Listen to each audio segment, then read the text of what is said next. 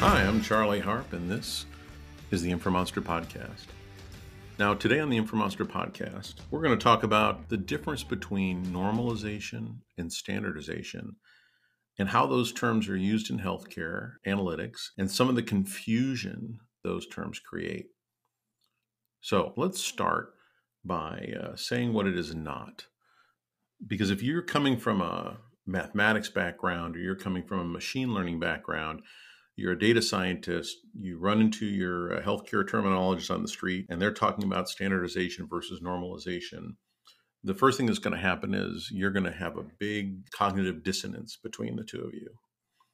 Because in machine learning and mathematics, normalization and standardization are part of something called feature scaling, where you're taking values and you are putting them into a common frame for analytic and comparison. And that's a valid definition for standardization, where you're looking at a value within a standard deviation, and normalization, where you're normalizing data between 0 and 1, so you can do certain type of comparative activities. But when we're talking about standardization and normalization in the informatics world with terminology in mind, we mean something a little bit different. So let me talk about that. So if you think about the ecosystem of a healthcare enterprise, you usually have n number of endpoints that are streaming terminology to a central location or to you. You're receiving data from n number of endpoints. They are all using different code sets, or at least some set of different code sets across the collection of them. And you want to do something useful with that data. And to be able to do that, to be able to build rules and graphs and analytics and other things, you need to do that based upon some normative reference terminology.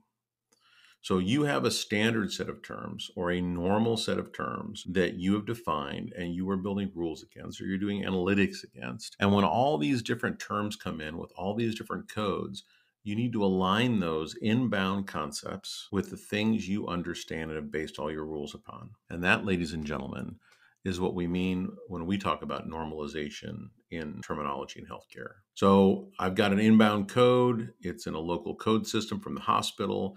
It's got an integer of 100 as its source code, and the word is banana.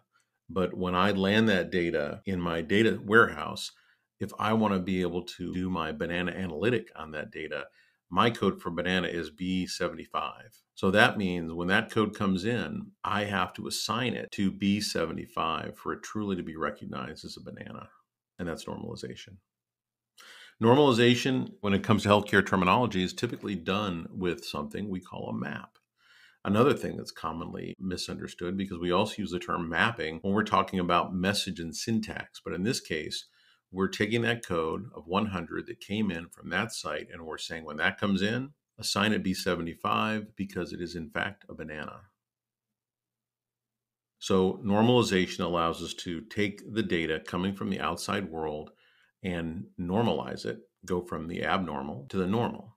And I don't mean the term abnormal pejoratively. I just mean that normal is what you expect and what you're used to. And these other codes are not that. So if that's normalization, if normalization is taking something from elsewhere and aligning it to the normative reference concepts that you expect and you're using, then what is standardization? Well, that's an interesting question, because it kind of depends upon whether you're talking about normalizing or whether you're talking about something else. And I'll explain what I mean. In the context of normalizing, standardizing is when you normalize something to a standard. So for example, if I'm taking codes, medication codes that are coming from all over my enterprise, and I'm aligning them to a code that, my pharmacist Stavros cultivated in the basement. And it's a fantastic code system of medications, but they're Stavros's codes. I am normalizing the medication codes from across the enterprise to the codes created by Stavros. I am normalizing, and my rules know about Stavros's code, and so everything works just the way it should. But it is not standard according to the definition we're going to work with today. And I'll talk about scope in a minute, but typically when we talk about standardization, if I were to take those medication codes coming from across the enterprise and I were to normalize them to RX norm, which is a national standard, then I have not only normalized those codes, but I have standardized the codes. You see what I did there? The reason why it's different is because a standard implies that it is shareable. It is some kind of universal. I have made it a standard, and therefore I can share it with anybody that has adopted that standard. And so this is where I'm going to diverge a little bit from some people that are hardcore standardization means this, in that I would argue that standardization is in the eye of the beholder. So I would say that if I normalize to a national standard, then I have standardized my data at a national level. But if I'm part of a large hospital enterprise and I've created a Harp hospital or Harp health system standard, then I've also standardized to that, but I've standardized to a Harp hospital standard, not a national standard. But when most people talk about standardization, you bump into a guy in the street and you mention standardization, you'd say, hey, I've standardized all my data. That person is likely to think that you normalize to a national standard. And that means that you can share your data with him as long as he understands that national standard, as long as he's from the same place as you. Because if he's from Bratislava, they might have a different national standard, and then you are not standardized because then you require a global standard to do that. And that's why I kind of think standards are about scope, because it depends upon where you are. If you were to leave this planet and you were to get to, I don't know, the Horsehead Nebula, and you were to say, I standardize to the Earth standard for medication terminology, they would say, well, that's all well and good, but when are you going to standardize to the galactic standard like the rest of us? So there's another way of thinking about standardization as well. And this is something that I've come across recently when talking to large organizations. Sometimes when people talk about standardization versus normalization, they're not talking about how you normalize, whether you normalize to something that's standard or non-standard. They actually mean something much different than that. And that is whether you're going to normalize, which is let the data that exists from all your endpoints continue to be abnormal or, local. And you're going to standardize that data when it lands in a central place for you to do aggregation, versus when they say standardize, they're talking about it more as a function of data governance. And what they're saying is, instead of letting all of my 50 hospitals all have their own codes for everything, and I will normalize them so I can do things with them when I get the data here, I am going to standardize all of those 50 hospitals so they're all using the same codes as me. Now, standardization as a data governance function is a slightly different animal, because really what you're doing is you're establishing a standard, whether you're adopting a national standard or creating an enterprise standard. And then you're basically mandating that all of your endpoints adopt that standard in their data dictionaries, thereby eliminating the need to normalize. So the assumption is, instead of everybody speaking their own language, we're all going to learn the same language, and that way I don't need to translate anything that comes to me. I'll just understand it.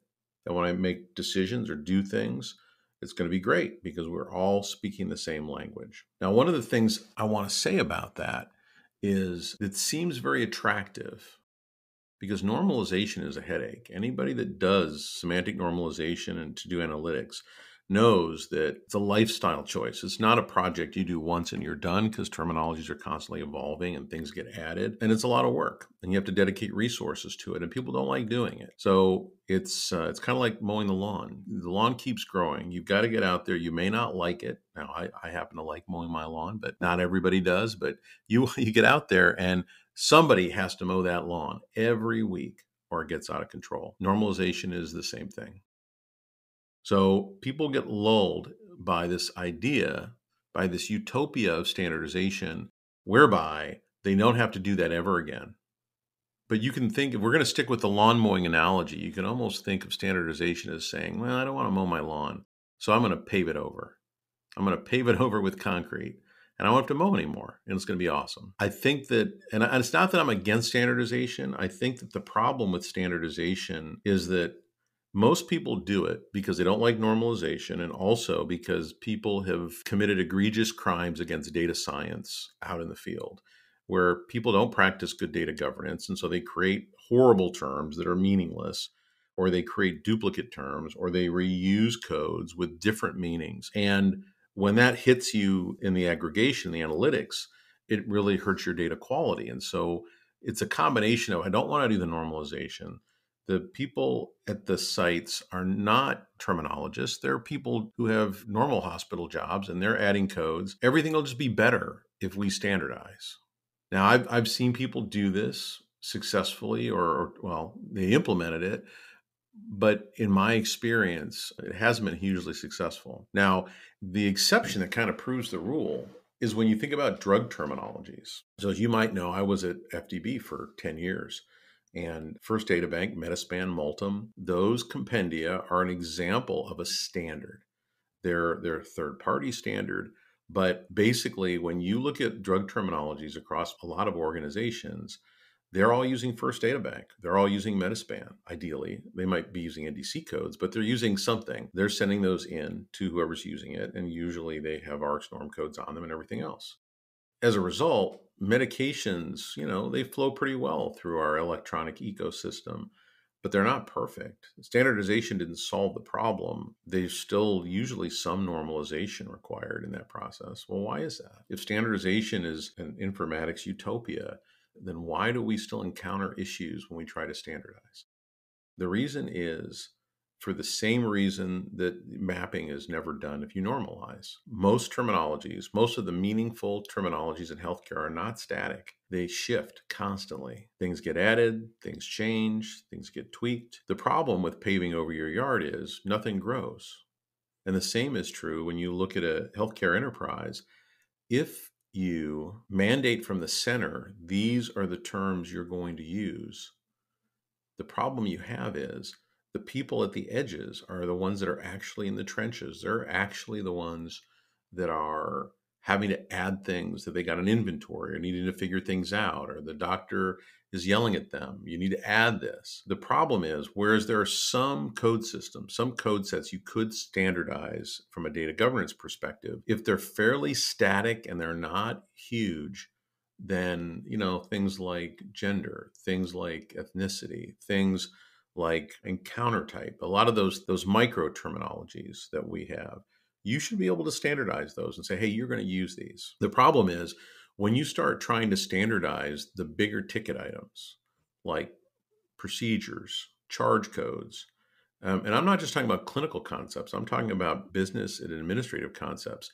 When those things that people are interacting with in high volume that are highly dynamic, what ends up happening is if you mandate that those come from the center in a standard way, the people at the edges will be stifled. And there's a decent chance that they will rebel. And I don't mean pitchforks and torches. They'll say, well, I couldn't find the code, so I'm not putting in a code. I'm just going to put it in the note. I'm going to hide it away where only a human can find it. The other thing that's going to happen is they're going to get angry. They're going to get angry because they need to add something, they need to say something, they need to do something. And now they're interacting with a process to get something added that is stopping them from doing what they need to do. Whereas if they could just go to their local person and say, add this to the drug dictionary in the system, they could do that and move fairly quickly. If now they have to go through some chain of command to get something approved, they're going to struggle. And what's going to happen is if you say you're going to standardize and you mandate it and you go out into the field and you say, this is what will happen. What I've seen occur more often than not is they try to do that and then the system starts to fray. People start to get stifled. People start to find workarounds.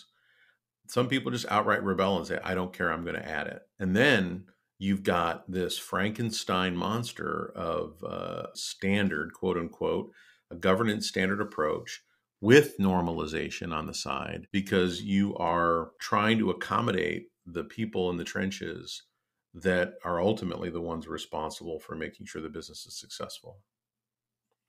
I'm not really sure what to call this, because as I encounter this, people say standardization and some people go, yeah, standardization is good because they think you're normalizing to a standard like SNOMED or ARCS norm or LOINC. But when you think about this idea of mandating terminology across your organization, I'm not saying you can't pull it off. You might be able to pull it off, but you have to have an excellent governance process.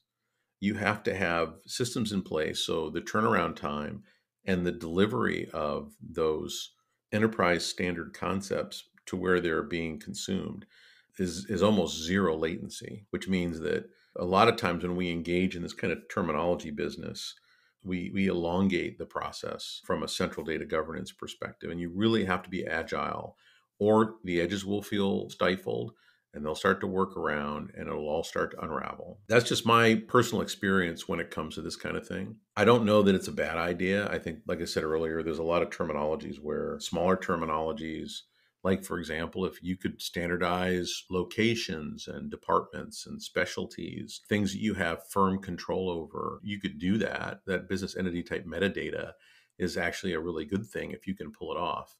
Then you just got to find out how to deploy that in all the disparate systems that utilize that kind of data. And that's the other challenge with that kind of standardized governance is that, when you're dealing with multiple EHRs, the process for maintaining them and synchronizing them and feeding them is also a little challenging. Go into it with your eyes open. Make sure you've got a very good process with a tight turnaround to get the data back out into the field, and have a contingency plan, because I would almost guarantee that sooner or later you'll have to start making exceptions. It's just the nature of healthcare. I've seen a lot. And if you've done this and you're successful, then I want to talk to you on this podcast, because you know something that other people who want to try this need to know and understand. And I'd like to learn how you pulled it off too. If you try to do this kind of approach and it didn't work, I'd love to talk to you too. Let's face it, I'd love to talk to anybody on this podcast. So anyways, that is my spiel on standardization and normalization.